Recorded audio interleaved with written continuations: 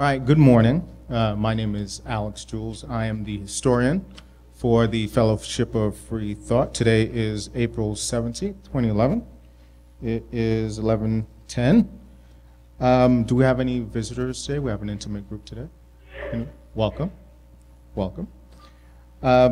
So a little bit of a disclaimer this morning. As an organization, we are not a political entity. We do not necessarily advocate a particular party system, or system of government, or lack of government system, etc.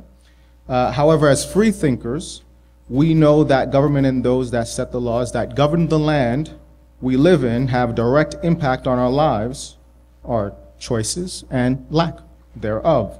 We think it very reasonable to critically evaluate such systems in a time where we see political unrest spreading like wildfire across the globe. Today's topic is democracy, or spreading democracy. Democracy, as defined by Merriam-Webster's, is a government by the people with the rule of the majority, a government in which a supreme power is vested in the people and exercised by them directly or indirectly through a system of representation, usually involving periodically held free elections. We, the people of the United States, in order to form a more perfect union, etc. These words have meaning to us, or at least to those of us that have the ability to enjoy all of its meaning fully.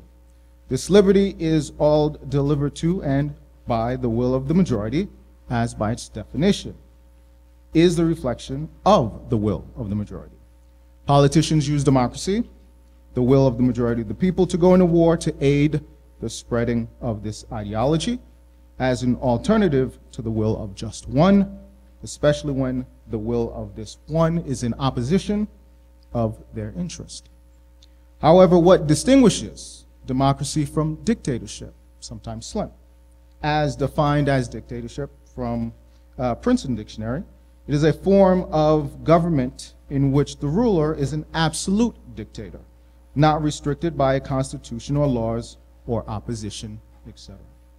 It therefore seems that the proper distinction between the definitions is not power, but rather the number and makeup of the group that wields it. Democracy seems to vest in the general body of the citizens as opposed to a single dictator. However, what makes a democracy run by a malevolent or misinformed majority better than a not so malevolent dictator? I can't use benevolent. And why do we think that spreading of this idea is a good one, or that it is so beneficial to those in the area where those that are just different may be stomped out by a democratically elected body, often which the pool of dictators would naturally have arisen? In this case, democracy can be legitimized to justify the imposition of tyranny on those that differ just the same. What about religion and its place in democracy?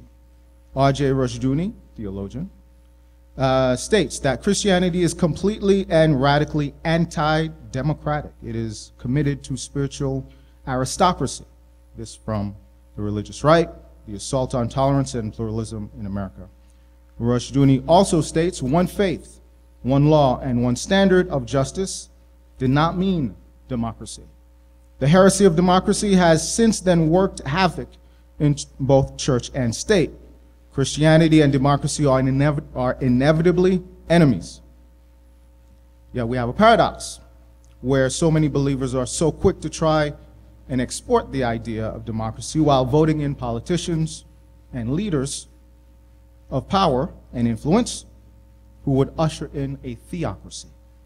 Yet the term democracy still holds a warm place in public discourse. So the lines blur, in effect, muddying the argument of which is better, because we have to use the relative comparison. Better is often vague, where the word just may be much more relevant. Democracy merely states that a lot of people agree, but they may all agree in a fallacy. But that's a tirade for another day.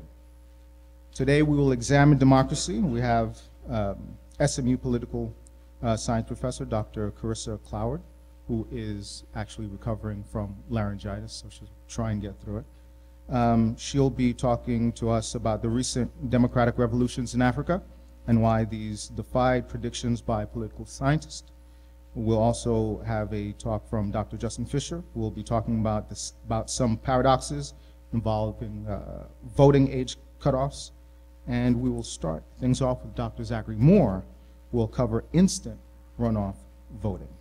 So, good morning and welcome.